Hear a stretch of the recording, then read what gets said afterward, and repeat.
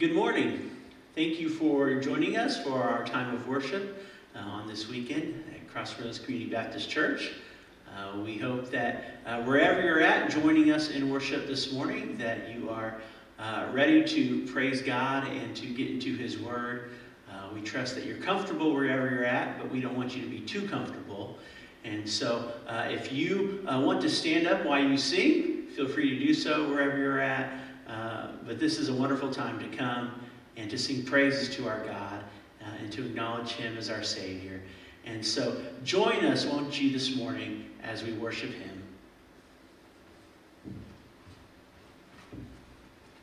Whether online, alone in our home, or gathered together in a church building, we are called to worship our great God and Savior. Hear these words from the psalmist. Praise the Lord. Oh, give thanks to the Lord, for He is good, for His loving kindness is everlasting. Who can speak of the mighty deeds of the Lord, or can show forth all His praise? How blessed are those who keep justice, who practice righteousness at all times.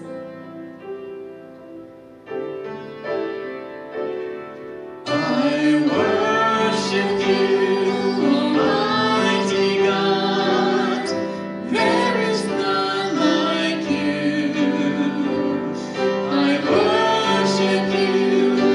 Praise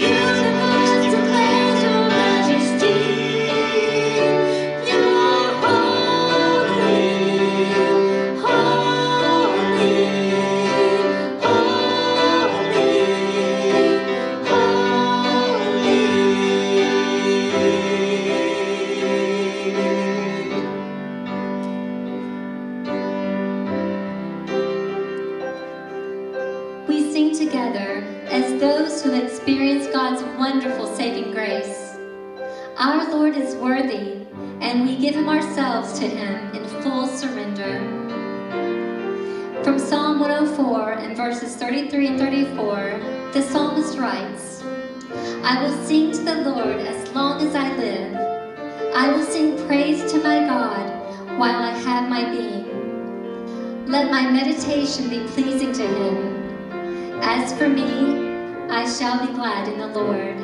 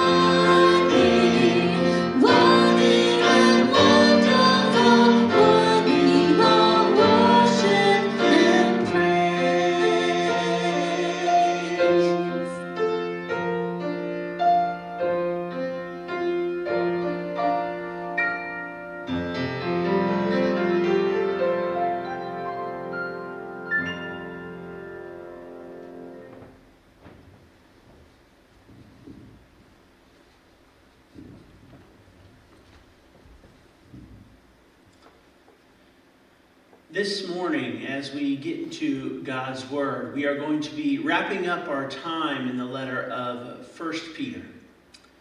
And today's verses will serve as basically a summary of Peter's overall encouragement in the letter to Christian believers, that we are to stand firm. We are to stand firm in the face of whatever may come at us in this world, because the one that we have entrusted ourselves to is in control of our lives. He is in control of all things, and he is sustaining us and guiding us and moving us forward through this world. No matter what we might have to deal with in this life, loss, grief, sadness, despair, he will continue to sustain us. He will continue to grow us and develop us, not just as individual believers, but he will grow us one to another in the body of Christ. God has been working in our lives all these years. He has been working in our lives even in these recent months to strengthen us as a church, to empower us to accomplish his purposes, to reach this world for his Son, Jesus Christ. And so we continue to look to him and praise him for the fact that God has wasted nothing He has been with us every step of the way, and he will continue to be with us in the days ahead. Will you pray with me? Father God, we come before you and we admit as frail sinners that in times of trials, in times of discouragement and despair, that we are prone to sometimes losing our way, to having doubts, struggling in our faith. But Father, in your grace, you continue to remind us in your word of all that you have promised to us. And Father, you are faithful to your promises. Father, we praise you this morning. We give thanks to you because in our weakness, you are the one that makes us strong. When we cannot move any further, Father, you are the one that picks us up. When we are wounded, you are the one that tends to us and cares for us. And Father, we are a people in this world who deal with wounded hearts, who deal with pain, frustrations, bitterness, fear. But Father, we come to you and we release these over to you and ask that you would continue to make us whole. Continue to heal those past hurts that maybe we haven't dealt with in our lives. Help us to continue to see ourselves as you see us so that we do not have to compare ourselves to others. That we would see ourselves and one another as you see us. And Father, your word teaches us that we are your bride. We are righteous in your sight because of your Son, Jesus Christ. And Father, we praise you for that today. Thank you for seeing us as we really are. And thank you for seeing us as we are in Jesus Christ. Father, continue to teach us from your word. Continue to strengthen us in these days so that we can be a testimony to the world around us, not only of your grace, but also of your power. And Father, we look forward to the day when you will take away all pain, all suffering, and you will bring us into your presence for eternity. We look forward to that day. We trust you with our lives into that day. So continue to be with us this day. We love you. We pray this in Jesus' name. Amen. Good morning. I am going to invite you at this time, as we get into God's Word today, to turn in your Bibles to the letter of 1 Peter chapter 5. This morning we are going to wrap up our time in 1 Peter, which we started working through, going all the way back to the first part of January. And as we come to the close of this first letter of Peter today, we are going to see the apostle basically summarize what he had been encouraging the believers in Asia Minor to do back in the first century.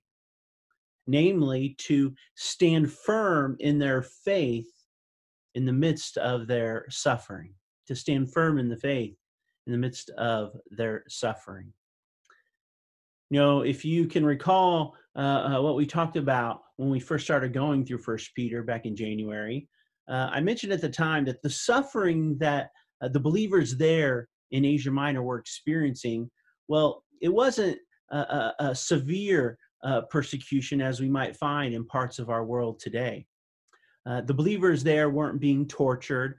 They weren't being murdered for their beliefs, nor were they facing universal state-sponsored persecution of Christians, although that would come in just a few more years. Instead, the believers there in Asia Minor at the time, well, they were being ostracized because of their beliefs. They were being ridiculed. They were being discriminated against simply because they identified themselves as Christ followers. And the suffering that we will likely face in our culture today is similar to the persecution that those believers in Asia Minor faced. Instead of the severe persecution that other believers face elsewhere in the world at this time. But wherever one falls on the spectrum of righteous suffering, whether you are in danger of maybe being thrown into jail or losing your life on the one end, or suffering ridicule, shame, mocking from people on the other end, wherever we fall on that spectrum of suffering for our faith, Peter's words serve as an encouragement to all believers. His words encourage us to endure through any suffering that we might face in hope and with faith. In today's verses, Peter is going to remind us of the grace of God, which enables us to stand firm, to faithfully endure whatever comes our way as believers. We're going to pick up in 1 Peter chapter 5, and we're going to be reading all the way to the end of this letter this morning, but I want to begin by looking at verses 6 through 11 in your Bibles. Beginning in verse 6. Peter says, "Humble yourselves, therefore, under the mighty hand of God, so that at the proper time he may exalt you, casting all your anxieties on him, because he cares for you. Be sober-minded, be watchful. Your adversary, the devil, prowls around like a roaring lion, seeking someone to devour. Resist him, firm in your faith, knowing that the same kinds of suffering are being experienced by your brotherhood throughout the world. And after you have suffered a little while, the God of all grace, who has called you to his eternal glory in Christ, will himself restore, confirm, strengthen, and establish you. To him be the dominion forever and ever. Amen." We don't necessarily see it in the English language, but if you were to look at the Greek here, what Peter does here is he structures his argument in a specific pattern here, where he places an emphasis on verses 6 and on verse 10 to stress the point that he is getting across. And the main point that he wants to communicate here in these verses is that the road marked with Christian suffering is the same road that leads to glory and to exaltation. We've talked about this before in 1 Peter, and he's mentioned this previously in his letter. This emphasis that the road to glory for the Christian, for the believer in Christ, is a road marked with suffering.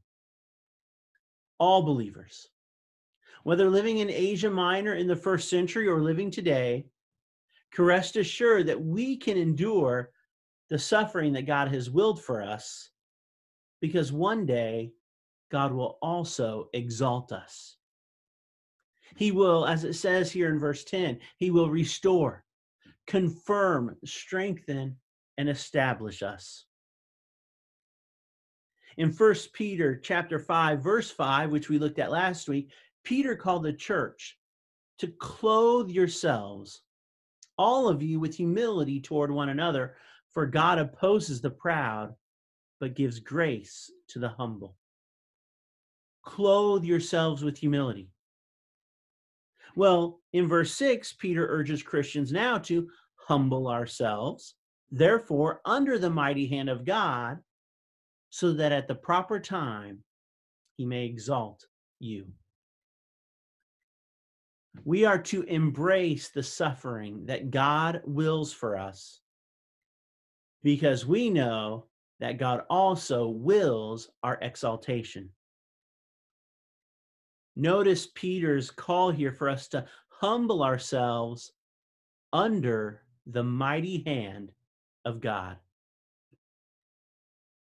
Do you have a safe place in your life? Perhaps it's a designated location in your home where you might go in the event of a tornado or a break-in. Or perhaps it's a place you retreat to for rest and refreshment, whether it's in your home or some place that you travel to. I know that in the face of this pandemic, many have seen their homes as a place of safety from all the uncertainty going on in the world around us at this time. I also know that many believers are getting a little tired of being in their homes as well.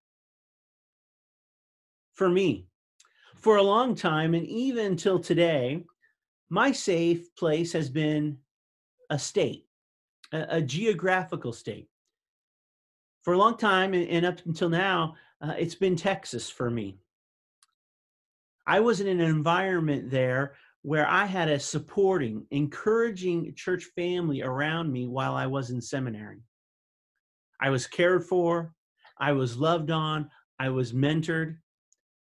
So much so that over time, Texas became this safe haven for me in times of turbulence in my life and in my ministry. Early on in ministry, after Debbie and I left the mission field, and as we were seeking God's guidance and direction in our lives at that time, Texas is a place I returned to in order to be cared for, in order to be confirmed, strengthened, and to reestablish a firm foundation in my life. And in seasons of strife and ministry, it's been a place that I have gone back to and visit in short bursts to be encouraged, to get my bearings in life and in ministry. It's not a place I've seen myself serving in or ministering in, but it's a place where I feel like I can go to be ministered to and to be loved on. And so in my mind, Texas has become a place for me synonymous with safety, encouragement, refreshment. Well, when Peter tells us to humble ourselves under the mighty hand of God, he is telling us that there is no safer place to be in this world than under God's protective care. We can humbly embrace the suffering that comes from God's hand because we stand under the protection of that same mighty hand. The God who delivered Israel out of Egypt and the God who delivered Jesus from the grave is the same God who is able to deliver us through our suffering. And when Christ returns at the proper time, being under God's protective mighty hand, well, that will be the only safe place to be. So what does it mean to humble ourselves under God's mighty hand? It means that we live dependent lives upon his grace and mercy. It means, as it says here in verse 7, that we cast all of our anxieties on him. When we face suffering, it is easy to be afraid. We may worry about our family, our job, our social standing, or even about our own health and life. But before we allow these fears to overwhelm us, we are to remind ourselves of God's loving care for us, and then in turn over all these concerns to him.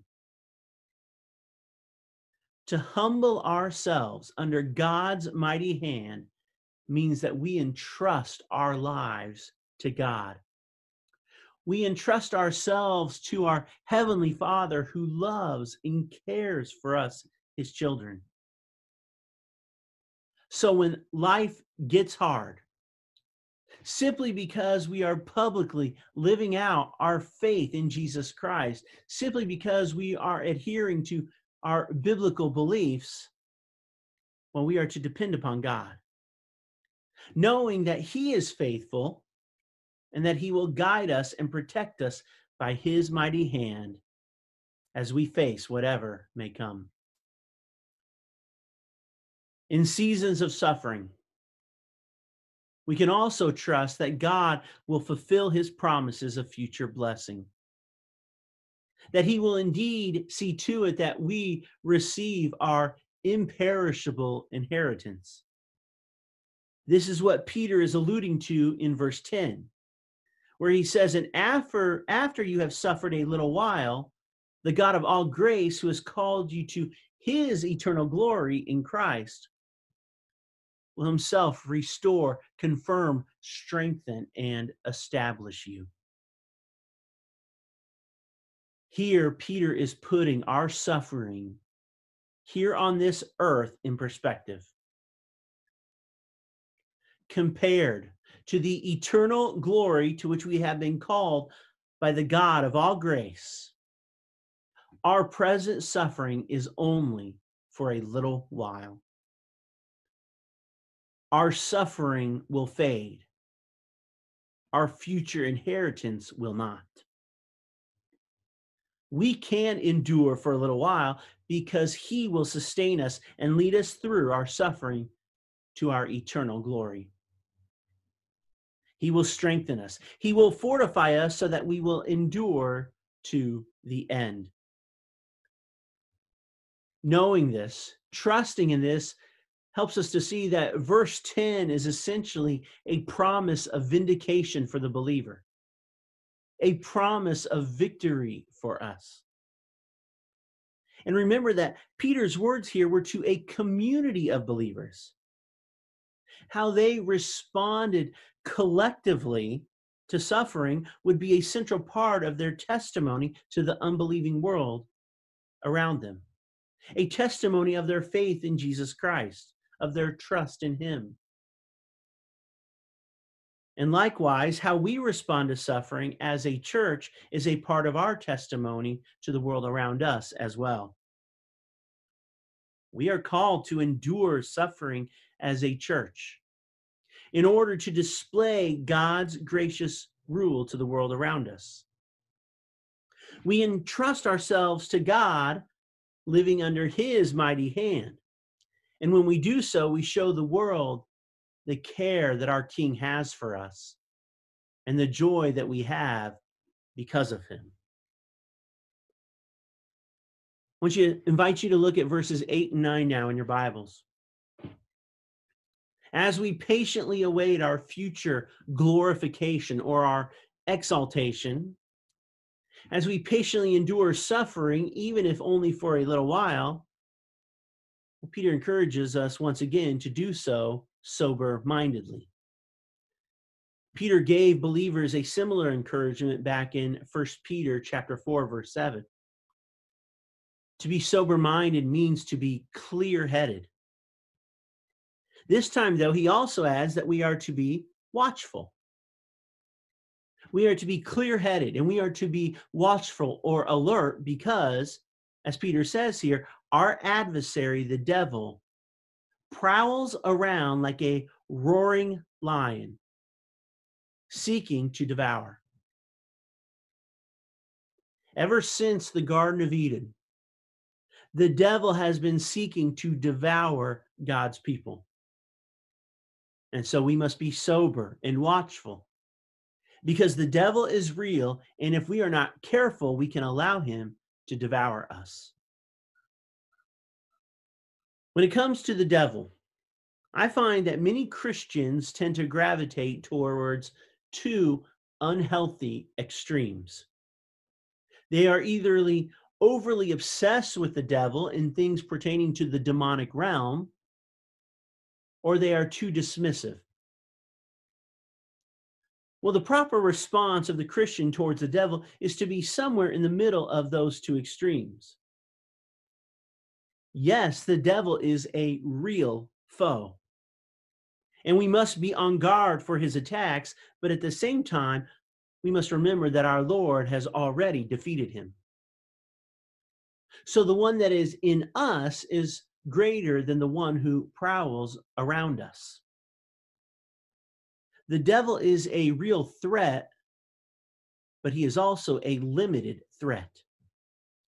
Despite all of his wily tactics, the devil can only do what God allows him to do. And most importantly, as Peter says here in verse 9, God has granted believers the grace to resist the devil. We are constantly to be on the lookout for the devil so that we can resist him time and time again.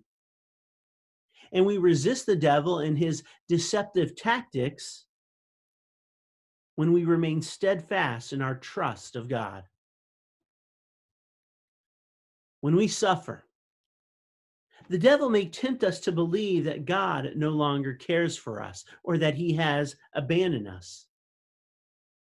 But when we struggle, when we suffer, we are to remain steadfast in our faith, remaining under God's mighty hand and constantly reminding ourselves of God's gracious care.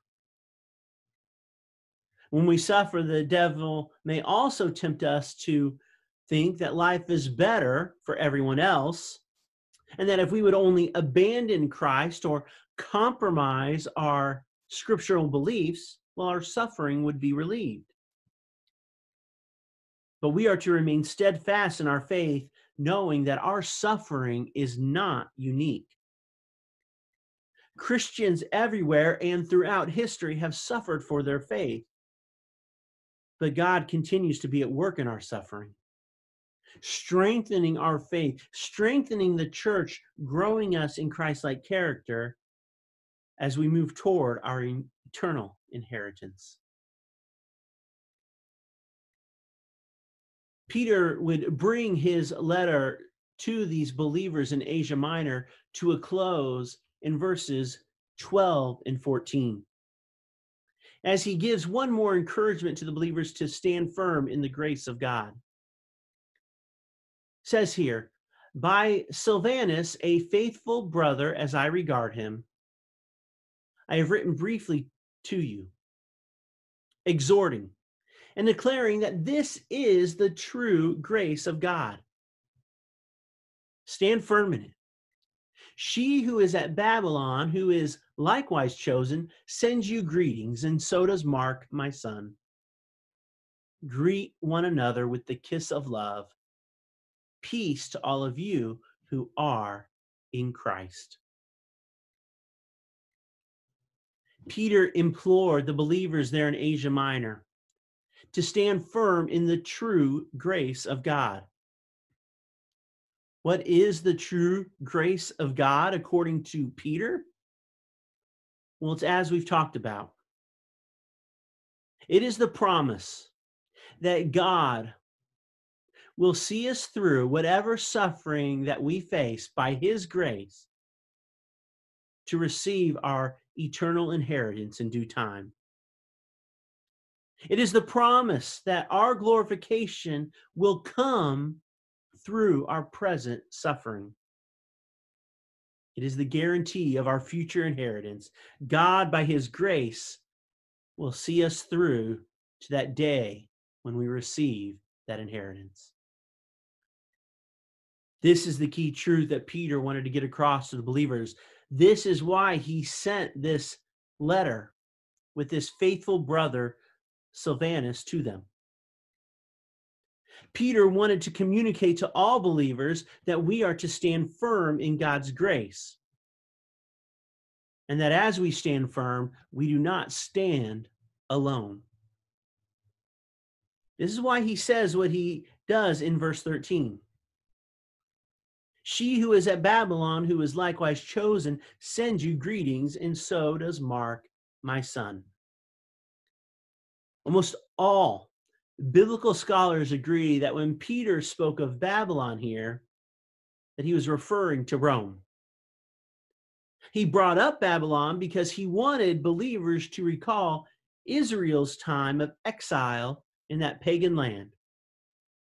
If you will recall, in the fall, we went through the first half of the book of Daniel, and we looked at how the Israelites who were in captivity there in Babylon, in that pagan land, how they lived, how they thrived. Well, in the New Testament, Babylon came to basically represent all people in the world who would stand opposed to God. So she who is at Babylon is a reference to the church in Rome who was facing increased opposition from the Roman authorities there. And what Peter was doing here was he was joining the chosen, persecuted followers in Asia Minor in the land of their exile with those persecuted Christ followers in exile in Rome. And going back farther, he was connecting those believers in Asia Minor with God's chosen people, the Israelites, who were once exiled in Babylon. In other words, Peter was telling believers that their suffering was nothing new. It's what other believers were experiencing elsewhere in the Roman Empire at the exact same time. And it's what all of God's people have experienced on some level because of their belief in the one true God throughout history. This reference to the church in Rome, along with the greeting from Mark here, were meant to remind Peter's readers that both churches and individual Christians stood with them in their suffering. They stood with them because they were enduring it as well. As we've gone through 1 Peter, I have encouraged us as a congregation to be thinking about how we can live on mission as a church. One of the first things that we need to understand is that in order for us to be a missional community, in order for us to live on mission, we need to care less about what our world and the community around us thinks about us. We need to boldly proclaim the gospel and to live out our faith, knowing that yes, persecution and suffering will come as a result. And because of that, I believe that these words that Peter used to encourage the believers to do just that back in Asia Minor, well, I believe he would say the same thing today if he were here with us. Peter would encourage us to stand firm in the true grace of God as we suffer for our faith. He would encourage us to stand firm knowing that while much may be taken from us because of our faith, what cannot be taken away from us is our identity in Christ and our future inheritance. Peter would tell us to stand firm knowing that even though the world may kill us, we have already been born again to a living hope through the resurrection of Jesus Christ. Peter would tell us to stand firm knowing that God does not waste our suffering. No, God is using our suffering to strengthen us and to deepen our faith. He would tell us to stand firm knowing that Jesus Christ himself traveled this road of righteous suffering, and he has blazed a path ahead of us which we can follow. Peter would tell us to stand firm knowing that our Christian suffering is an indication that we truly belong to Jesus. And he would tell us to stand firm by humbling ourselves under God's mighty hand. So let us live out our faith without fear or hesitation. Let us publicly proclaim with our lips and display with our lives the gospel of Jesus Christ, knowing that when we do, we will face suffering. But in the face of that suffering, let us stand firm in God's grace and continue to display God's love to one another as well as to the watching world around us. I've mentioned this a few times as we've gone through 1 Peter. There is an alarming trend in the church in the West, particularly here in America, where I see an avoidance to adhere to biblical beliefs and commands out of fear of what the culture or the world might think of us. what the communities around us might think of us, what our neighbors, coworkers might think of us. And so because we operate as if we shouldn't suffer, or we should be able to live out our faith without suffering, we tend not to live out or publicly display and speak to our faith. We hold our biblical beliefs close to the chest, but we talk in a way that, well, we try to plan and do things as if we can avoid any type of suffering by not verbally proclaiming what we believe. Recently, I was watching one of my favorite movies from my childhood, and I'm not saying it's the most appropriate movie to watch, but it is one that I always enjoyed growing up. And in part of my effort to educate my wife on some of the great movies of the 80s, we watched this together on TV. My wife hasn't seen a lot of the movies that I grew up watching, that I consider classics, like Top Gun or The Karate Kid. Well, another one of my favorites from my childhood was the movie Beverly Hills Cop. And just the other night, we were watching it on TV. And we jumped into it a little late, but it reminded me of the beginning of the movie. And they're showing scenes around the city of Detroit to the song, The Heat Is On. And as I was thinking about that song and the lyrics to that song, I thought about the church in our world today. The heat is on. What will the church, what will we do in response when the heat is on us? What Peter has shown us is that if we aren't experiencing that heat from the community, the culture around us, then it's likely that we aren't living out our faith the way that Christ intends that we do. But what will we do when the heat is on? What will we do when our culture speaks out against us because of our beliefs? Will we seek to hide away? Will we pull in the ranks and come closer together and be more judicious about what we stand for and stand against? Or will we continue to endure as those believers in Asia Minor were doing back in the first century? Will we not change a thing about what we do and about what we proclaim, and continue to stand firm in the knowledge that our mission is to bring glory to God by speaking of his son, Jesus Christ, to the world around us, and for standing up for what we believe? What will we do when the heat is on us? Will we endure? Will we realize that that suffering is temporary? It is only for a little while in this world? Or will we panic? Will we grow fearful? And will we compromise what we believe? Peter calls us to stand firm, to push forward, to endure suffering, because God is with us. God is taking care of us, and God will see us through whatever we might face. So, church family, stand firm in the faith. Trust our God. Look to him in times of suffering, and he will guide us every step of the way. Will you pray with me? Father God, I thank you for the encouragement of your word, that when we suffer because of our beliefs, it's not because we have done something wrong. It's not because we've communicated the wrong thing. It's because that will always be the response when this world comes face to face with the truth of your holy word, when the world is presented with your son, Jesus Christ.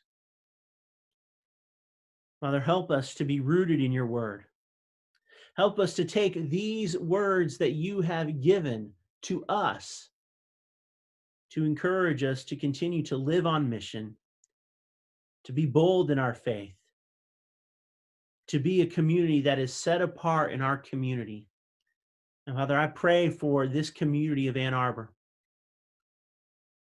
Father, I pray for those who are so far from the truth of the gospel, for those who stand resistant to the gospel, that you would continue to break those hearts down, that you would humble these people before you in this world before they humble themselves before you in the next, before it's too late. Father, use us to be a faithful public witness here. And Father, I thank you for those churches in our community that are continuing to live boldly for you, that are continuing to boldly proclaim the gospel. And Father, I know that there are those churches in our community that have faced and received backlash because of their beliefs. Father, as Peter encourages us in this letter, there are those throughout history that have suffered right alongside us. May we stand with our brothers and sisters in Christ who suffer in our communities because they proclaim and live out the gospel of Jesus Christ. And Father, may you give us the privilege of doing so in the days ahead as well. Continue to be with us. Continue to help us to turn over our anxieties and fears to you. Continue to help us to entrust you with our lives. We love you. We pray this in Jesus' precious name. Amen. That does conclude our time in the letter of 1 Peter. And as we move toward the coming months, we are going to focus on healthy relationships within the church. Because one of the things that we see from 1 Peter is that in order to be a missional community, we must be a community.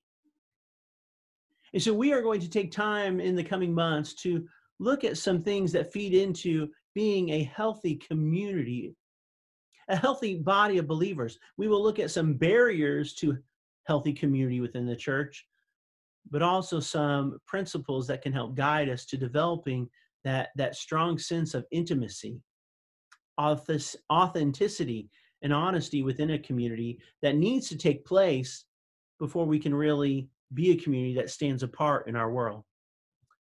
And so we look forward to going through that this summer. And I know that at some point we will be back together here at the church as we work through that. But whether that's this coming week or next week or in the weeks following, we'll begin this journey through this topic of forming a healthy community within our church starting next week. And we hope that you'll join us. We trust that God is continuing to guide you and speak to you in these days. And we hope that he is continuing to encourage you through his word, through fellow believers, and through this church. God bless. Take care.